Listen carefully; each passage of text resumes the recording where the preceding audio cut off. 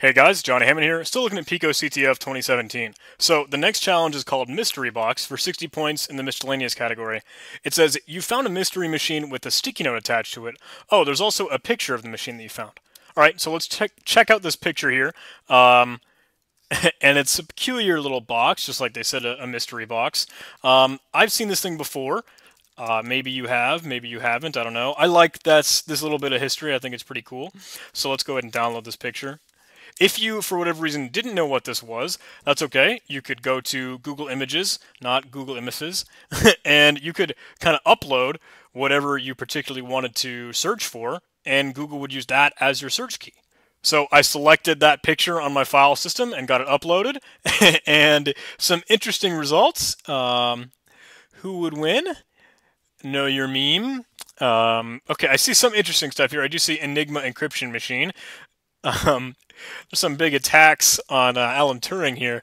Man, I hope I'm not going into some uncharted territory. It really gets your gears Turing. I hope there's something naval about it. So the hints try and point to this thing as well.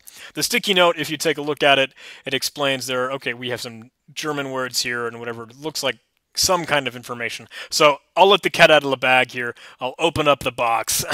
This is the Enigma machine. So Enigma machine is a cryptographic computer, and not so much computer, but a machine that was used during World War II to send messages from Germany. And it was created with a whole lot of intricacies and a lot of complexity so that a mere mortal, a human, would not be able to easily decrypt or understand the messages that were going through it. So it has a plug board, it has rotors, it has a bunch of stuff that is particularly named after German pieces. So this doesn't make a whole lot of sense to us, but that's okay. We know they are just inputs to this machine that would spit out some kind of encryption. So let's see what we can get our hands on if we just look for like Enigma machine online.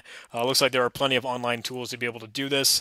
The emulator over here, I think I had the most success with. If you launch Enigma, we have all of these same settings that we can tune and actually set to the proper inputs. So using the Navy one, as it said from the hint, using this Herwaltz thing for letter B, the Walzenlage, I guess, isn't defined, so we can leave that. LOG for whatever that thing is.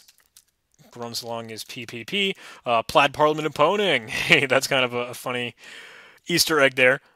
And the Steckerbrett, maybe, defines, okay, the plug board. So G will go to L and H will go to F. Cool. So now you type the message that we're trying to go through. So PX QQ TAMY YDBC.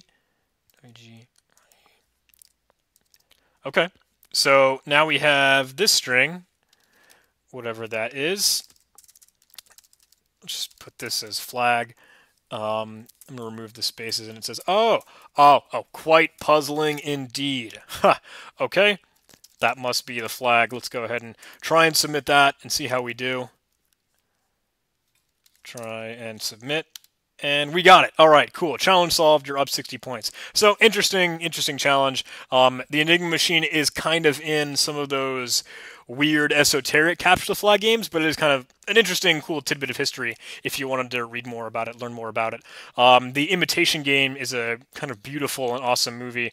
I cry every time about Alan Turing and the stuff in World War II. So check that out if you haven't seen it before, but I think it's really neat.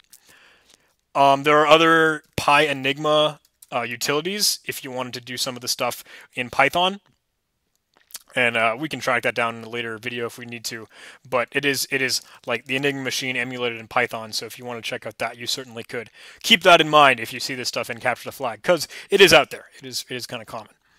Sweet. Thanks for watching, guys. Hey, I need to give a little shout out to the people that support me on Patreon. All of these individuals are the best individual. Like, every single one of them is simultaneously the best.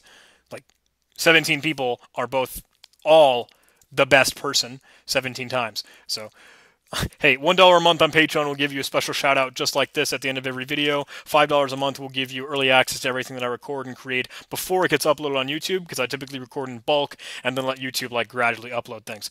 Hey, if you did like this video, please do press that like button. Maybe leave me a comment if you're willing to subscribe. And if you want to, check me out on Patreon. I appreciate that. There's my website too, www.worldwideweb, www.johnhammond.org. See you soon.